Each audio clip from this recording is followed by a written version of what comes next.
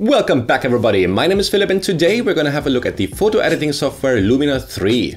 So in this video we're going to go over everything. We're going to have a look at a couple of example images, we're going to go through the interfaces for the library part and the editing part, and of course we're going to go a little bit into efficient workflows that you can use to speed up your editing with Luminar. Note that this video comes together with a very elaborate article that is of course listed and linked down there in the description, where I also go into keyboard shortcuts and even more workflows for you to organize your images and edit them more efficiently with Luminar. Now, if at the end the software sounds like something that is obviously amazing for you and you may decide to buy it, do make sure to use the link down there in the description and the promo code Let's Image to save further 10%. Here's the cool thing, thanks to the awesome people at Skylum who actually made that software, I'm able to give away a couple of versions of it. So if you want to have it for free and totally free and like no cost, stick around until the end of the video to see what you have to do. Awesome, enough blah blah, let's jump right in.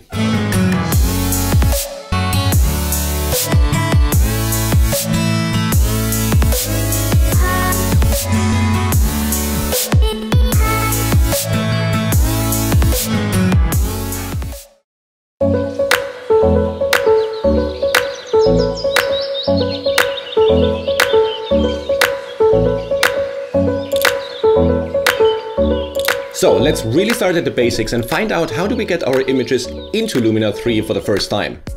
This is Luminar. Right now there is like literally nothing in there because I have not actually imported any pictures. Now the cool thing is, the way it works is that you just have to tell Luminar where your images are on your computer, on a hard drive or in a pen drive. So in order to get stuff in here, I have prepared a tiny folder which is called Luminar Library. So what I'm going to do, I'm going to go to the right hand side to folder. I'm going to hit the little plus button and I'm going to find my Luminar library. I'm just going to double click it and it's going to start importing these images. The fact that you can just import folders like that and you can add more if you want to is fantastic for me, because that means the software is not creating a separate library, it just works with the folders that you already have on your computer or hard drive or wherever they may be, even the cloud. So that is it, congratulations, you have already imported your images into Luminar simply by adding the folder on the right hand side. You could have also done that from the top left here and go to add folder, but both do the exact same thing and I just find it more useful to stick with that panel right here. Let's go around that editing interface a little bit more in detail and find out what we can really do here. Now on the top bar you have a couple of options. Starting on the left you can add folders and stuff like that, as I've already said. Here the next step is you can switch between a sort of a tiled view to a single view, right? So you can switch back and forth if you want to rather click through your images like that, but we're going to go there in just a moment. Here you can say which folder are you currently looking at. Are you looking at the folder that I have just added? And if you would have more folders, they would also be visible here. Or do I look at all images across all my folders?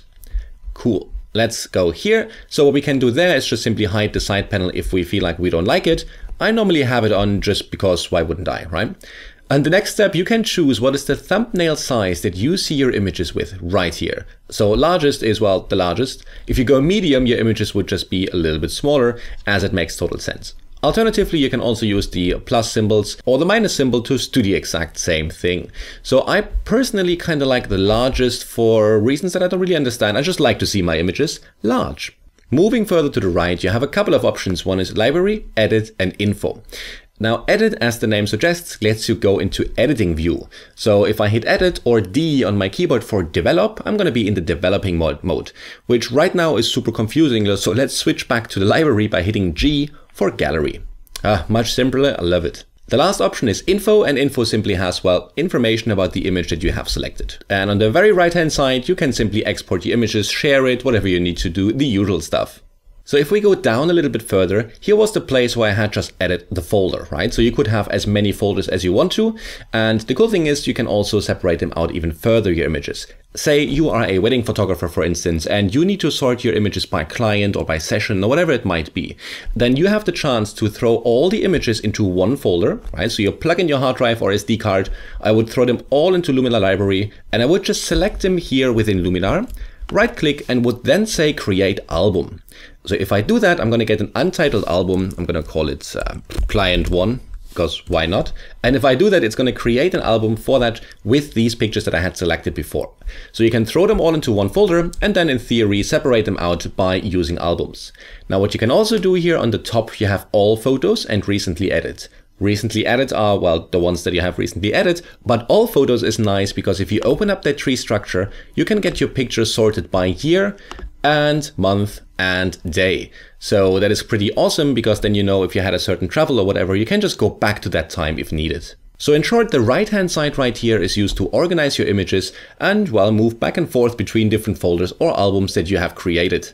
Now I'm going to get rid of this album for now because I don't really need it. So I'm going to say delete and delete album. Your images are not actually deleted. They would only be deleted if I delete them from my actual folder. And of course, as I said, in the very center you have your images. So these are just simply thumbnails, live thumbnails from the images that you have in your folder or whatever you have your images in. There are generally two different views available. One is that tiled one, and the other one you have quickly seen before, which I can change on the top left hand right here. So here I can basically go to a single view. And if I do that, I'm automatically going to switch over to the editing mode. So it is essentially just a shortcut to the editing mode, which I like though, because I like that you have these little tiny thumbnails on the side here where you can quickly go through and change in between them. For now, just to make it less confusing, let's stick with the actual tiled one and the actual library view. Now you have a couple of options as to how to sort your photos and also show the ones that you're actually interested in. On the top right here, you can say what kind of images would you like to be shown. So you can have all the ones, your favorites, your star rated ones or your color rated ones, or even the originals compared to the edits. That is also something you can do. And if you need to sort them further, you can then sort them by capture time, editing time, rating, color label, and so on and so forth, up to even file size. And that's actually quite incredible because you can really sort it in any way that you see fit for your personal workflow. So now that we have our images in, now it would be kind of great to see how can we organize them further, identifying the very good ones that we want to edit and identifying the ones that we don't. And that is where Luminar's star rating system comes into play. Let me show you. So I throw all my images, let's say, into my Luminar library, but I only, of course, want to have the ones in a quick view that I actually like, that actually worked, and that I know I can edit. So for those, what you can simply do is click on one image, right? Just click it, and then on your keyboard, use your number keys 1 to 5, including 0, so 0 to 5, I guess, to give them a quick star rating. Have a look at the bottom left right here. If I hit the 4, for example, this picture is going to get 4 stars right away, right? If I then use my arrow keys on the keyboard, I can continue, go through these photos and can quickly give them star ratings based on my opinion. Now, the reason that you want to do that is once I have given them the star rating, I can then show only those photos, for instance, let's say 4 stars or more, and make sure that I only have those in my view field here. Why would I do that? Well, if you now go to the editing mode, you will only have these images that you have selected prior with that star rating to edit, right? So let's switch back to the library mode here, and we can also go back to show all photos. Here we go. So it is quite efficient. You throw your pictures in, you give them a rating or a star label, anything like that, and then you edit only those that you are currently interested in. Let's say you're 5 stars because these are obviously amazing, and then later down the line you may need to have to go down to the 3 stars and edit those in any way that you want. If you don't want to use your keyboard, even though it is quite efficient, you can also simply right click, and here you can also set rating, you can set color labels, you can set a flag, and so on and so forth.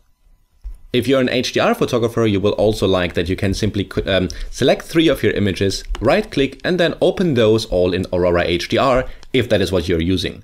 I have a full guide on Aurora HDR 2019, so do make sure you check that out as well if that is your jam, because this is definitely mine. Or of course you throw them in Photoshop or whatever other software you want. The really cool thing about the organization here is you don't actually have to leave Luminar to deal with the folder on your computer.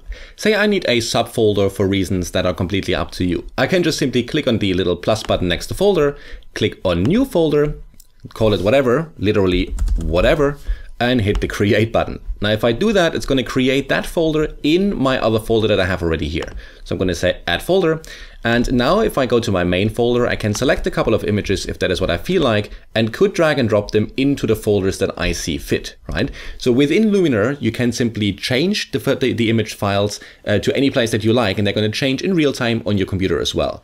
Similar, if you want to get rid of something, simply right click and you actually move it to the trash, just as you would with any file that you want to get rid of on your computer. Beautiful. So now that we have the pictures in Luminar 3, we know how to organize them efficiently. Let's jump over and have a look as to how do we get to the editing part and what can we actually do there.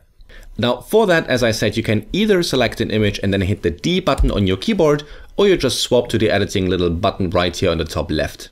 First of all, what you may note is that if I click on an image on the side, it's going to come up here. All your images are going to be here on the left-hand side, as long as you have imported them.